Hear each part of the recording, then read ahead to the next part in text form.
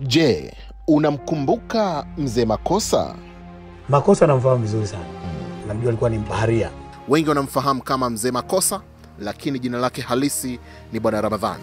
Ramadhani Mrisho Kasawa. Hivyo. Huyu alikuwa ni tajiri kutoka mkoani Iringa, lakini leo tunavyozungumza amefilisika kabisa. Nilipopata pesa hizo nilikuwa nikizitunza kwenye benki moja kwa Italia inaitwa Banca Nazionale d'Italia.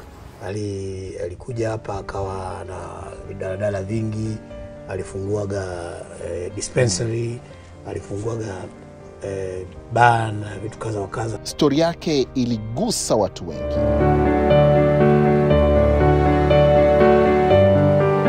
Kwenye mahojiano na Makosa nimeangalia hatua zote mpaka mwisho. Sisi tunamuita champion wa mazingira. Maparachichi mengi unayoona katika mji wa Iringa huu yalipandwa na Makosa. Katika kipindi cha zaidi ya miaka 8 tumekuwa tukiongoza kwenye masuala ya usafi wa mazingira, na vigezo ambavyo wanakuja kuvipima ni kila kitu, ikiwa ni pamoja na yale mheshimiwa ndugu Makosa aliyafanya kwenye masuala ya miti, pia upandaji wa miti. Kwangu mimi namuona kama hero, hasa katika mazingira hayo ya kupanda miti katika manispaa. Sina jambo jingine nililojia duniani ni kuifanya dunia iwe nzuri. Sio kwangu, kwa vizazi vyote. Makosa napaswa kuenziwa na kupewa hata award ya mambo mazuri wewe kuyafanya. Na tunakupa chapa kwenye kifua chako kwamba wewe ni champion wa mazingira Iringa.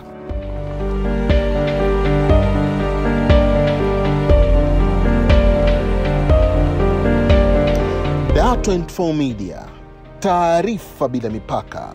Tumefunga safari tena mpaka mkoani Iringa, na sasa ni kuonesha umuhimu na mchango mkubwa wa Mzee Makosa kwenye jamii na alama aliyoiacha kwenye ustawi wa mazingira.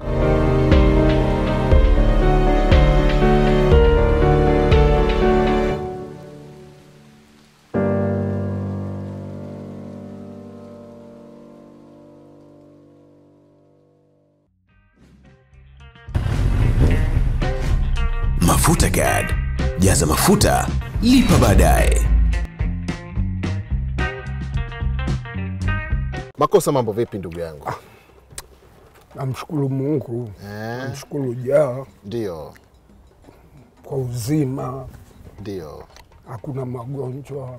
Safi sana. Hakuna kesi. Kwa hivyo ni jambo la kushukuru tu. Kamlima kakuja kwako akasi mchezo. Kakali. Kuna mtu alichemka akufika. Siwezi kumtaja kwa sababu ni mtu mzito kidogo. Aliishia chini kabisa. Aliishia pale.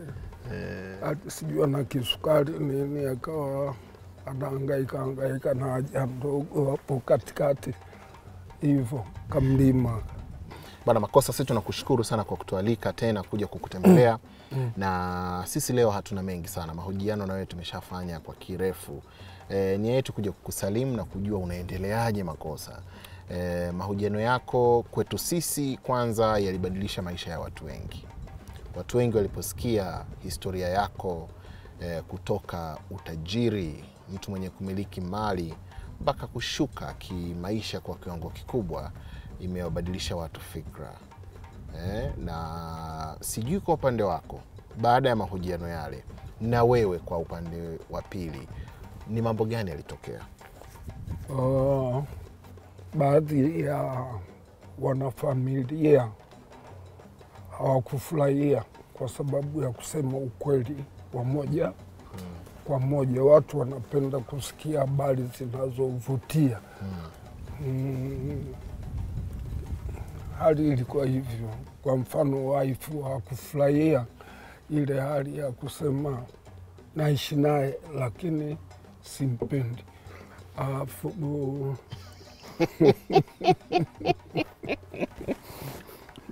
Na yeye alitazama interview ile.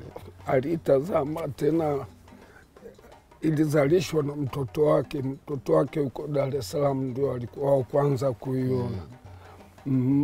Akampasha habari, dada yake yuko hapa na simu kubwa, wakaitazama.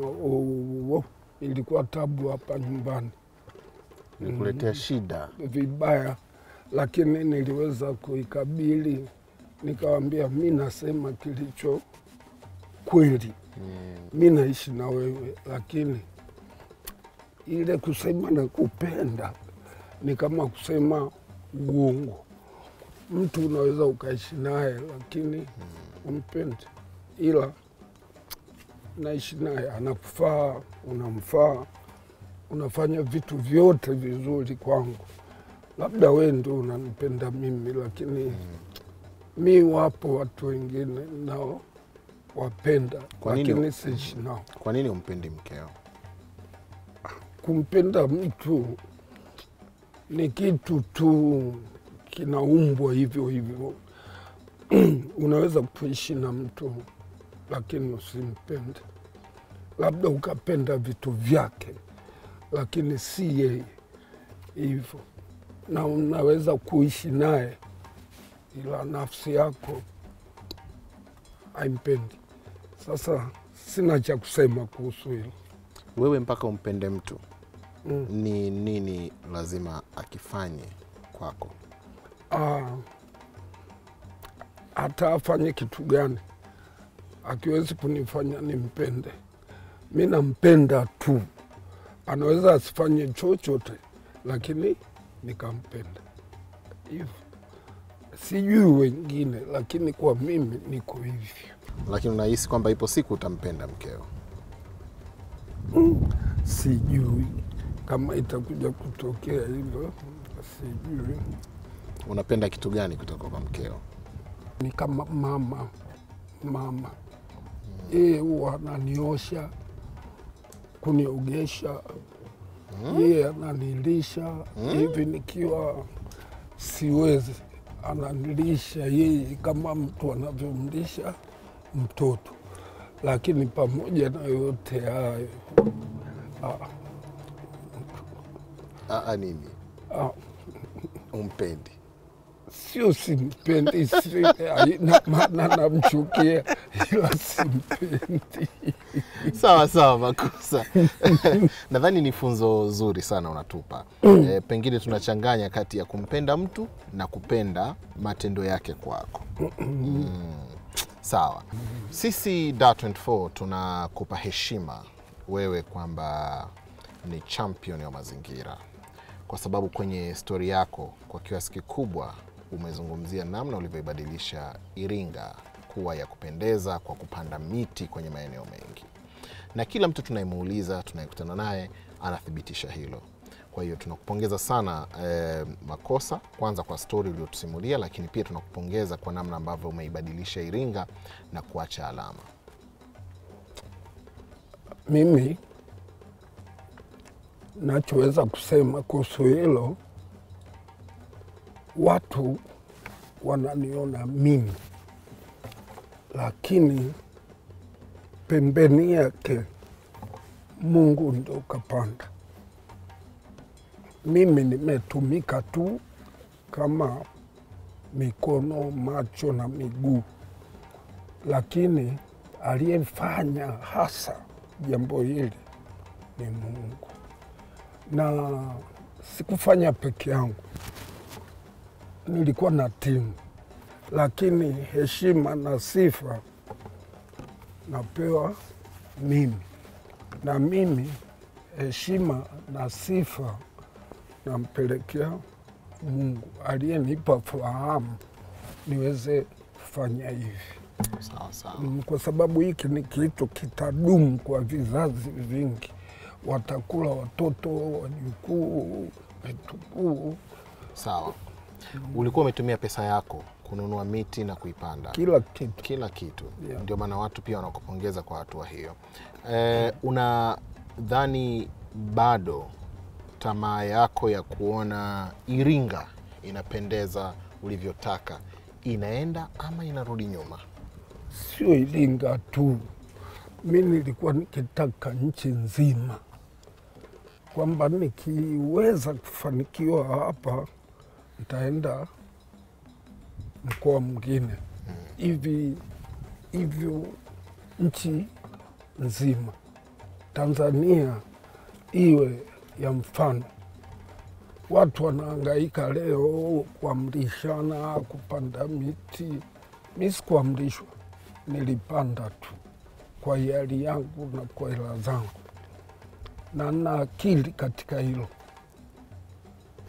Kwa mfano, kuna wanafunzi hapa, tumchukulie mwanafunzi mmoja tu apande mti mmoja akiwa shule ya msingi, aulee mpaka anaondoka miaka 7, ule mti si utakuwa mkubwa tu, mmoja kwa mtu mmoja, lakini unakuta hakuna hatua kama hizo. Sawa.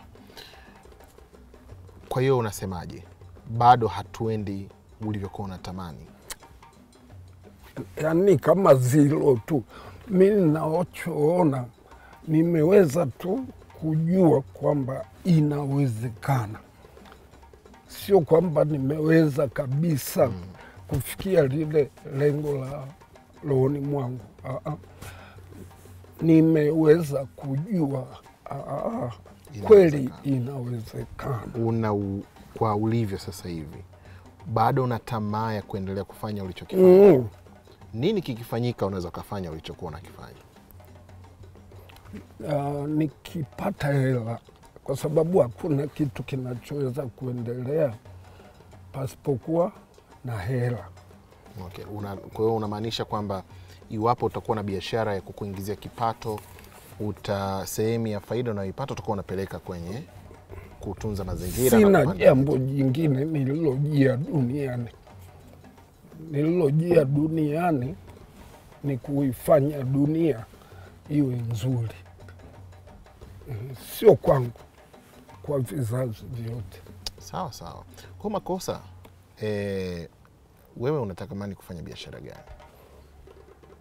Mimi ningependa biashara inayohusiana na kilimo.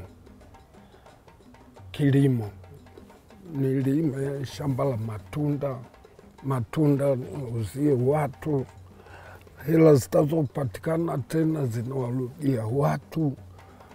Napenda muziki sana, ili kuwaburudisha watu, kuwaelimisha watu kupitia muziki. Sio muziki kuwafanya waharibike, hapana. Sipendi biashara ya pombe, kwa sababu pombe ina mambo mengi, uasherati, kupigana na vitu vya namna hiyo. Sawa sawa. Ukiitwa sasa hivi, ukiambiwa utoe wazo moja kuu la kuboresha utunzaji wa mazingira Iringa na kuifanya iwe ya kupendeza, utasema nini? Nani ananiita? Mfano mkuu wa mkoa, meya, ama mkuu wa wilaya, vyovyote, kiongozi yoyote wa mkoa huu. Nitamwambia washirikishe watu wa umri wote, kama hivi nilivyosema, wanafunzi, kwa maana ni nguvu, wako wengi. Umeona, wafanye, tupande, wafungwa wapande, watu gani wengine, wanajeshi wapande miti. Ya. Hizi takataka zitumike kama mbolea kwa ajili ya ile miti, sio kitu cha kuchomwa. Nitamwambia hivyo kwamba awashirikishe watu, kwa sababu hayo mazingira ni kwa ajili ya watu. Sawa. Sio kwa ajili ya mkuu wa mkoa au kwa Makosa. Mkuu wa mkoa anaweza akawepo leo, kesho asiwepo. Na Makosa hivyo hivyo, watu wataendelea kuwepo. Hii ni swala la kizazi na kizazi. kizazi. Sawa. Makosa, sisi tutajitahidi kukupeleka mbele ya viongozi hawa tunaowataja. Tutaanza hata na ngazi ya viongozi wa chini kabla hata ya mkuu wa mkoa. Upeleke mawazo yako na tuone namna wanavyotambua mchango wako. Mimi nafikiri wasihangaike sana na mchango wangu, wahangaike na mchango wao, kwa kuwa wao ni viongozi na wanawaongoza watu. Kwa hivyo wao na watu wafanye mambo. Hii miti ikipandwa wote tutakula tu kama tunavyokula leo, hatukupanda sisi hivyo.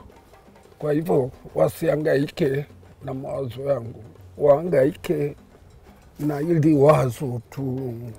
Wewe ni mtu muhimu Makosa, mawazo yako pia ni muhimu. Kwa hiyo sisi tutajitahidi kukutanisha na viongozi. Wewe ni mdau wa mazingira, walau useme neno kwa dakika 2-3 kusaidia Iringa iendelee kupendeza. Okay, nitafanya hivyo, lakini si Iringa tu, mimi ni kwa ajili ya nchi nzima. Lakini kwa kuanzia Iringa tutakutanisha na viongozi wao. Itakuwa vizuri. Unakubali hilo? Watisha. Au vipi? Wao ni viongozi. Bila ya wao hakuna kinachoweza. Na wewe ni mwananchi. Bila kusema mawazo yako na kuwasaidia viongozi hatuwezi kusonga mbele. Tunashirikiana. Hilo tumelimaliza Makosa. Ya, hilo limeisha. Mimi Makosa nimekuja kukutembelea tu leo na haswa kukujulia hali, hatujana na muda mrefu, kukushukuru kwa mchango wako, na tunakupa chapa kwenye kifua chako kwamba wewe ni champion wa mazingira Iringa. Sisi DAR24, na nazungumza kwa niaba ya DAR24, tungetamani kufanya kitu kidogo tu kwa ajili yako, walau ambacho cha siku 2-3. Ungetamani tukufanyie nini leo? Leo.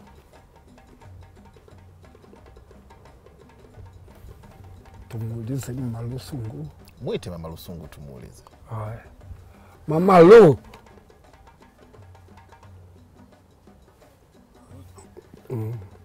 Ungemwita wewe. Mama Lu. Mama Lu. Haya mama. Mimi ningesema uninulie pombe. Haya, sasa wewe unafikiri sito kuja kufanya hivyo. Wanue nini? Umesikia hapa? Ni kweli nguo za Mzee Makosa huwa anapenda ma-t-shirt ambayo yana kola na suruali tu za zito kama jinsi, na mashati ya mikono mirefu pia huwa anapenda, na viatu. Kwenye chakula labda mchele, unga, sukari, mafuta ya kupikia. Basi baada ya majibu hayo ya mama kuhusiana na mahitaji ya hapa nyumbani, pengine sisi tusiweze kutimiza yote, yale tutakayoweza tutayatimiza. Tufunge safari sasa kuelekea pale anapopatikana ya mahitaji. Inshallah. Na tukiwa njiani Makosa, mimi nitapenda unionyeshe baadhi ya vitu ulivyokuwa ukivimiliki. Ulikuwa unatuambia kwenye kipindi kilichopita ulikuwa una hospitali, ulikuwa una ukumbi wa starehe, na nasikia kuna kituo cha basi mpaka kimeitwa jina lako. Makosa. Si ndio? Tutaomba tuonyeshe huko tunakuelekea. Twende tupeleke zinapopatikana nguo, zinapopatikana unga, mchele na sukari. Jukumu hilo tutalibeba DAR24. Na mafuta. Tutaandika basi yani. Tutakayoyaweza tutayafanya, au vipi? Inshallah. Inshallah. Jamani, tunafunga safari kutoka hapa nyumbani kwa Mzee Makosa na kuelekea town yanakopatikana mahitaji, lakini wakati huo huo anatuonesha mali alizowahi kumiliki na sasa hana mikononi mwake. Na tutakuwa na muendelezo wa kumkutanisha Makosa na uongozi wa hapa Iringa, watambue mchango wake na walau waseme kitu kuhusu. Afu kuna kitu umesahau. Ulisema utataka ukutane na watu wanaomfahamu Makosa uongee nao. Wapo? Wako wapi? Tutakutana nao huko. Mji mzima. Misha hiyo. Basi sawa, tunainuka kutoka hapa kuelekea town. Na hii ni DAR24. Tuanze tu Makosa. Unabadilika kidogo? Badilisha shati eh?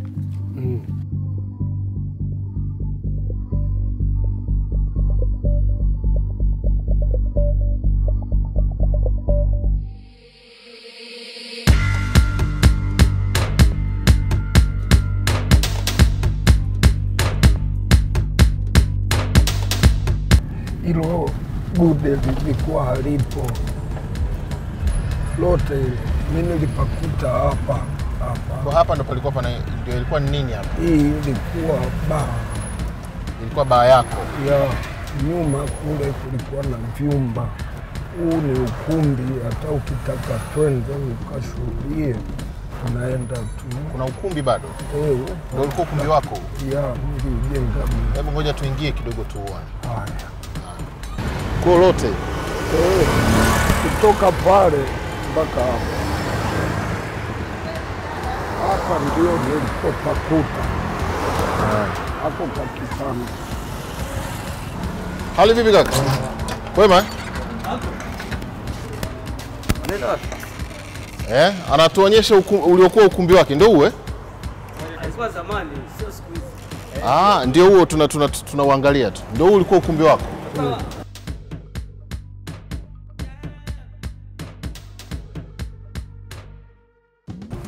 Sasa. Sehemu nyingine wapi? Nilipokuwa maternity home. Utakunja hivi kidogo. Haya. Sasa hivi ni nini? Kwenye ofisi. Mama we. Za siku njema. Asante. Unaona pale? Pameandikwaje pale juu? Makosa. Kwa tuzungukie kule.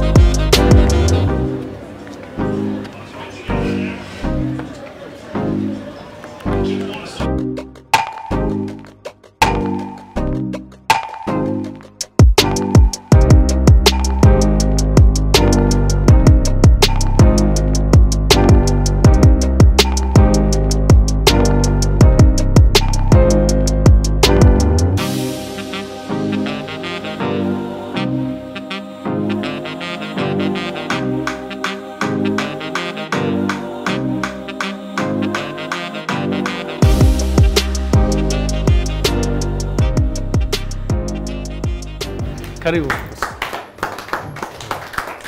Karibu sana Makosa. Karibu.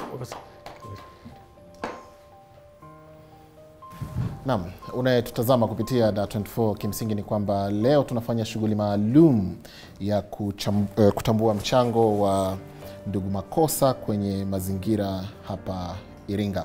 Kama tulivyoonyesha kwenye vipindi vilivyopita kwamba Makosa amechangia kwa kiasi kikubwa upandaji miti hapa Iringa, utunzaji wa mazingira, na amekuwa muumini wa mazingira. Mpaka wakati ambapo sisi DAR24 pia tukaamua tuseme kwamba huyu ni champion wa mazingira.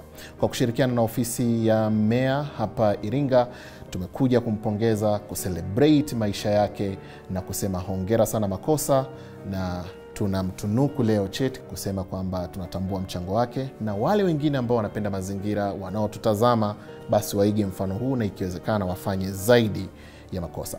Kwenye hili sasa nakukaribisha Meya, wala utuongozee kikao chetu sasa. Kwa kweli mimi nimekuwa na furaha kubwa leo kukutana hapa Lakini kwanza naomba nichukue nafasi hii kabla ya kumpongeza mwenyewe Makosa, kuwapongeza ndugu zetu wa DAR24 ambao wao walikuja na idea hii kwangu, tukaijadili mwanzoni, na kwa kweli wameonyesha jitihada kubwa ambayo ndugu yetu Makosa ameifanya kwenye masuala mazima ya utunzaji wa mazingira hapa halmashauri ya manispaa Iringa. Iko miti mingi ambayo vijana wetu wanapata kivuli, vijana wetu wanakula matunda, na kwa kweli inasaidia sana katika mazingira ya halmashauri yetu ya manispaa Iringa. Na sisi tunaendelea kuongoza katika kipindi cha zaidi ya miaka 8, tumekuwa tukiongoza kwenye masuala ya usafi wa mazingira. Hatujawahi kushika nafasi ya 3. Mara nyingi tunashika nafasi ya kwanza, tunashika nafasi ya pili, tunashika nafasi ya kwanza, tunashika nafasi ya pili. Tumeendelea kuwepo hivyo kwa zaidi ya miaka 8 mpaka miaka 10, tumeendelea kushika nafasi hizo. Na vigezo ambavyo wanakuja kuvipima ni kila kitu, ikiwa ni pamoja na yale mheshimiwa ndugu Makosa aliyafanya kwenye masuala ya miti, pia upandaji wa miti. Hilo ni jambo ambalo wanaliangalia. Kwa hiyo mimi kama meya wa halmashauri ya manispaa Iringa, kwa kuunga mkono hili jambo ambalo wenzetu wa DAR24 wamelianzisha, leo hii tumekutana hapa kwa ajili ya haya matukio ambayo yatafanyika hapa. Kwa hiyo nichukue nafasi hii kuwakaribisheni wote, lakini tu kwanza ningependa kumkaribisha mwenyekiti wa kamati ya mazingira. Mheshimiwa Meya, hili jambo linalofanyikia ofisini kwako na ofisi ya manispaa kwa ujumla na watu wa DAR24, mimi nafikiri la kulienzi. Na hawa watu wa DAR24 wasiishie kwa Makosa, waendelee kuangalia michango ya watu mbalimbali ambao wanachangia, ili iweze kuwa hamasa kwa watu wengine. Makosa hakujua kwamba itafika siku kama ya leo atakumbukwa kwa mchango wake, na watu waliomkumbuka si ajabu sio wa hapa, lakini walifuatilia wakaona mahala fulani kuna mtu wa namna amechangia namna hii. Vyombo vipo nchi nzima, hakuna kilichojitokeza kafanya jambo kama hili. Kwa nasema tunakaribisha manispaa. Mimi kama mwenyekiti nimepata shule, naamini tutasaidiana katika mambo mbalimbali, hata tukokuja nafanya shughuli wengine tutawapa support. Kwa mimi nilikuwa nafikiri DAR24 huyo angekuwa balozi wenu katika shughuli mbalimbali. Mimi kama mtu mpango miji umetuunga mkono, kwa sababu tunavyoandaa hati, condition moja yapo ya ile hati ni lazima unavyojenga nyumba yako uweke upande na miti, jambo ambalo wewe tayari ulishaanza kulifanya kabla. Kwa hiyo kwa lugha nyepesi umeabide kabisa na condition zile za umilikishwaji wa hati. Kwa hiyo sisi kama watu mpango miji tunashukuru sana kwa kulifanya, lakini pia vile vile nitumie nafasi hii kutoa rai kwa wananchi wengine wote. Kila mwananchi kuna nyumba yake akiweza kuweka miti 3, basi swala la mazingira na hewa safi na kupunguza hewa ukaa kwa asilimia kubwa sana itakuwa limefanikiwa. Ni elimu kwa jamii ya wananchi wa manispaa ya Iringa kwamba tunatakiwa tuende hivi kama ambavyo yeye alikuwa ametazama. Lakini tunatarajia kwamba kuna kina Makosa wengine ambao pia kupitia yeye watazaliwa na watafanya kazi kama hizi. Kwenye maisha, hata kwenye vitabu vya dini vinasema tuwe tunaweka kitu ambacho kinaonekana. Kwa hiyo hata kama hatakuwa ametoka, lakini watasema alikuwepo fulani aliyefanya jambo. Kwa hiyo hata kwenye maisha inatukumbusha kwamba tufanye kitu kitakachotukumbusha kwamba fulani alikuwepo, ni nini umekifanya. Mwenzetu amefanya kitu kinachoonekana. Ninachopenda kutoa wito kwa wananchi wa Iringa, vile vitu tunavyotendewa na watu basi tuvihifadhi vizuri. Na maana tungekuwa na nafasi nzuri toka mwanzo kwamba tungevihifadhi, ingekuwa kijani ambayo kila mtu angekuwa anashangaa, lakini hatukuona umuhimu wa kile alichokifanya mwenzetu. Tukakiacha, vingine vikaharibika, lakini vile vilivyo waliotunza walivitunza vizuri.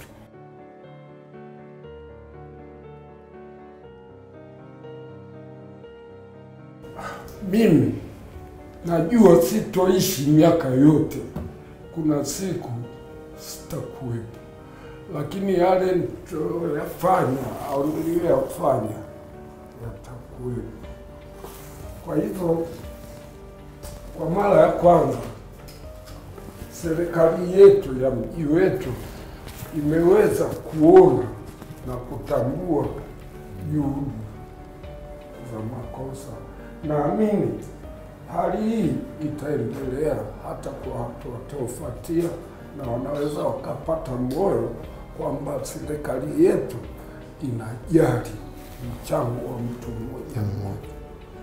Kwa hivyo namshukuru DAR24 na timu nzima na mamlaka nzima kwa kuitikia wito huu, na tuko hapa leo.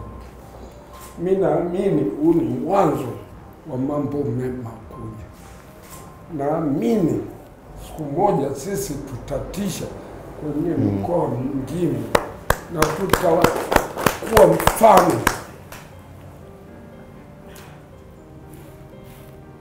Mimi nimepoteza vitu vingi, wake zangu wengi wamekimbia kwa sababu hela nilizotumia kwenye huu mchongo ndizo hizo zilizofanya tunaheshimiana. Zilipokwisha hakuna aliyebakia, lakini mimi sikata tamaa.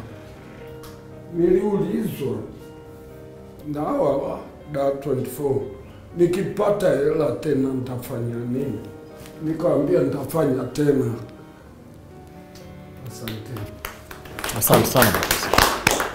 Nawashukuru kwa kunikumbuka na kunipa tunzo hii. Nilipokuja hapa nilikuwa sijui mimi nakuja kufanya nini. Nilikuwa najua tu namfuata huyu mtu wa DAR24, twende tukatengeneze kipindi. Sikujua kama kuna mambo haya. Nawashukuru wote, namshukuru Mungu pia. Niseme tu shukrani sana. Mzee wetu hapa pia ametuomba kwamba tumpe ubalozi ndugu Makosa. Huyu sisi ni balozi wetu wa DAR24 tangu tumekutana naye. Na tangu tumekirusha kipindi hicho tumepata kusema za ukweli. Ni moja kati ya kipindi kimetazamwa na watu wengi sana, na uzuri ni kwamba digital haidanganyi. Inaonesha numbers, inaonesha comments na inaishi. Ukikitazama kile kipindi mpaka leo bado kinaendelea kutazamwa, bado watu wana comment pale, wako very positive na Makosa.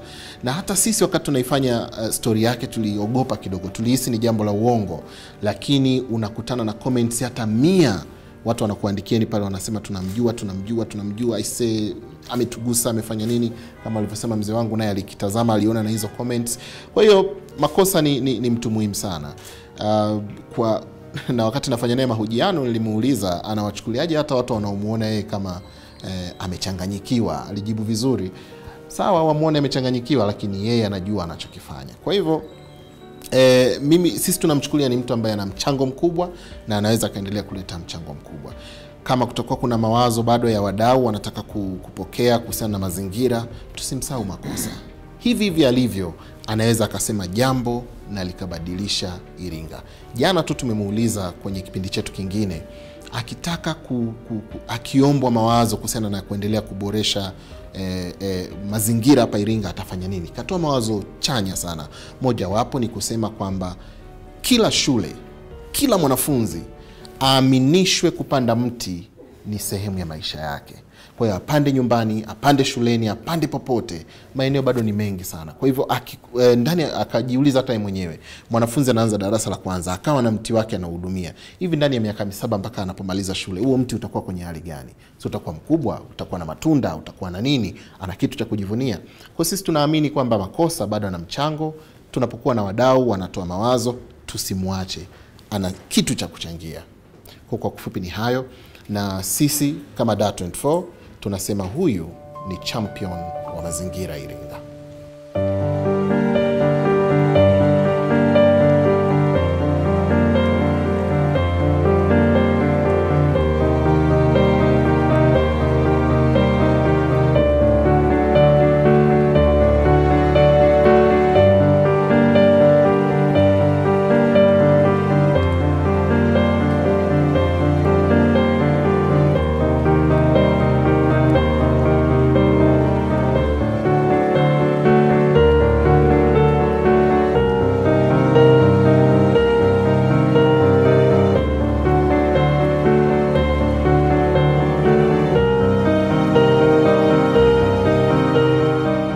sisi DAR24 kutoka hapa ofisi ya mstahiki Meya Manispaa ya Iringa hatuna la mno. Tumshukuru sana Meya, tumshukuru sana mwenyekiti anayehusika na masuala ya mazingira, mheshimiwa mkurugenzi, kwa protokali ni wapili kumtaja hapa, sawa, mheshimiwa mkurugenzi na wote waliojitokeza kwenye shughuli hii mahususi kabisa. Mimi ni Lambert na hii ni DAR24. Asante sana kwa Festo Lumwe na ndugu yangu Humphrey Mtinya. Makosa tunakushukuru pia. Kila laheri champion. Nashukuru. Asante. Kwa ujumla. Ni hayo tu.